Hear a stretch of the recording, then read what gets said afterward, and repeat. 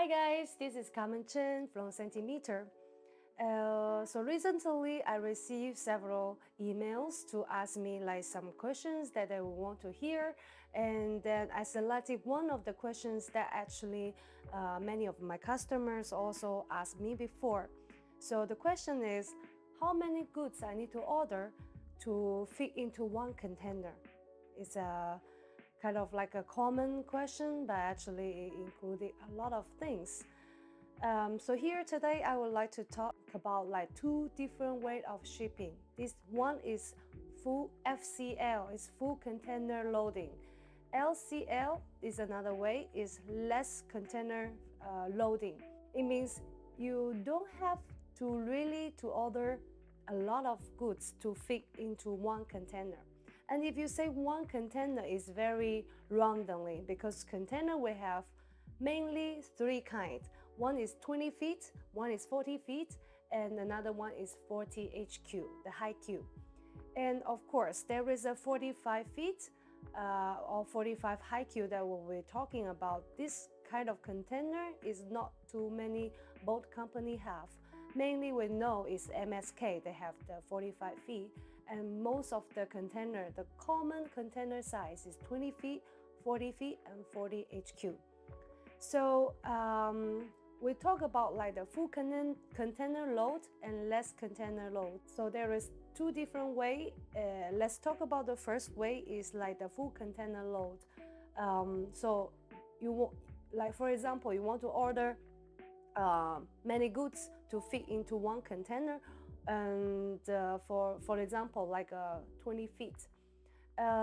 If your order is not enough to fit into one container, what were you going to do? So first of all, I would like to tell you the size of the different of the container of 20 feet and 40 feet and 40 high Q. And then you have the idea that how big or how is the size, how many CBM that you can fit into one container. So here everybody can see this is like a 20 feet. Let me see, it's a 20 feet container. So you can see the width is 2.35 meter. So everything I talk about is the inner size, like inside the container, the size, because this is how we care about like how many goods we can fit into one container. So the width is 2.35 meter and the height is 2.39. The the length is 6 meter. So this is a 20 feet container, and this is the size of a 20 feet container. And normally it can fit 33 CBM. This is like we calculate that if we put everything inside and there is no even one spaces in the container, can fit 33. But normally, because now the goods, normally we have cartons box, and then we cannot make sure that we can fit everything into one container. So normally we will fit into 28 to 30 CBM of the goods normally. And 33 is when you have like get all the spaces. But as you know, sometimes we have pallets, we have the carton boxes, so we cannot make sure it's like a 100% to fit into the container. So this is the 20 feet container. So what the difference between the 20 feet and the 40 feet is the length. So the 40 feet is like double of the container, and the width and the height is the same. So it's one more. So a 40 feet is like another 6 meters more. So 40 feet totally is a 12 meter. So it's a 12 meter length, but the other data is the same. So this is like a 40 feet container. Normally a 40 feet container can fit in 68 CBM. When it's like 100% goods fit inside, but of course you have the carton box, you have the palletized, you cannot 100% fit into one container. So normally the goods can fit into a 40 feet container is like 48 to 63 CBM. It's the reason why I talk about like 48 to 63, it depends on how many spaces that we have to waste in the container. And then there is a nut. This is like very regular size of the container. So what is the 40 high Q? 40 high Q, we call it 40 HQ. So this container, it means like it's taller. So the tall is not 2.39. The tall, let me use the red color. So the tall here, this part will be higher. So the tall for 40 feet of the container will be 2.7 meter.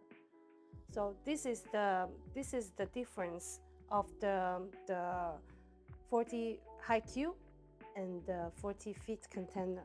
So with the 40 high Q, of course, is taller. So if you have the goods that like a big machine is like more than 2.4 meters, so mainly you need to choose the 40 HQ container.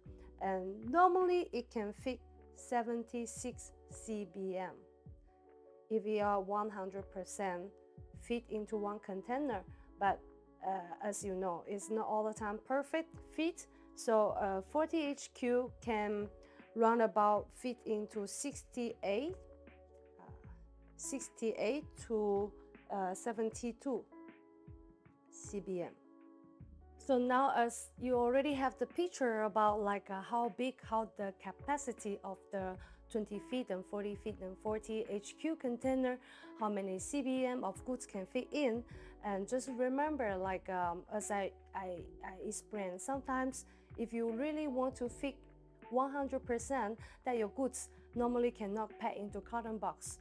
And this will face a problem. It's difficult to load the goods and unload the goods, to upload the goods or unload the goods, because you cannot use any machine and you can only use the main power to bring the goods load into the container and load out of the container. So you also need to think about the cost as well. So in the standard way, normally the goods will pack into the carton box or in pallet. For the pallet is the most easiest way for the loading. So you need to consider both sides, that how many goods you have to fit into the container and how much money you want to spend to save the shipping costs or to save the manpower on the destination country. Here comes the question. Some of you maybe didn't have like the bigger quantity of order, or you are like normally the e-commerce sellers or Amazon sellers, they don't have like the sales. So like a big huge sales like can fit into one full container. So then we have the solution of the consolidation, and there are two kind of different consolidation. One is for the customer yourself to order from different factories. For example, you order from 7 or 8 factories with different products, and then we help you to consolidate all the suppliers' goods together into our logistic warehouse, and we will load everything in the same time for you. And this is one way. A second way is you only have, for example, you only have 10 CBM of goods, and we help you to consolidate with the other customer or the other company's goods together and ship it. And this is what we call it LCL shipping. With the LCL shipping, you don't need to worry about how many goods you can fit into one container. Also, for the shipping cost, it's not so much different. Of course, when you can combine all your goods together into one container, it can save you like a 10% of the cost.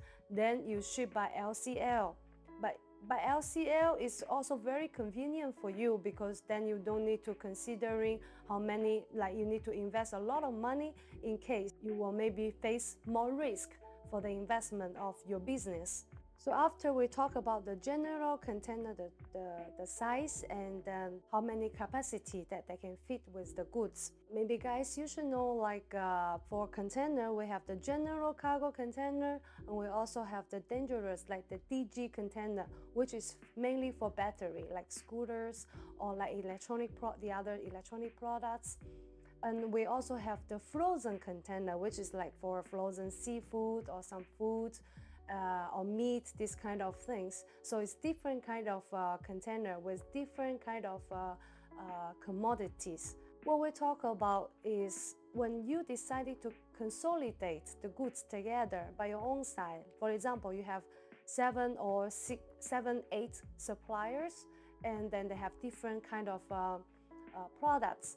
But if you want to combine them together, please make sure that the products are all the same, like general cargo or battery cargo or the frozen products. You're not going to consolidate with like a electric scooter with the like a chairs. That these cannot consolidate together because one is contained with battery, one is considering as a general cargo. So this point is very important that you guys really need to pay attention, because now battery product, as many accidents already happened before, as you guys see in the news, different kind of boats like get explosion on the sea in the middle of the shipping because of the battery products.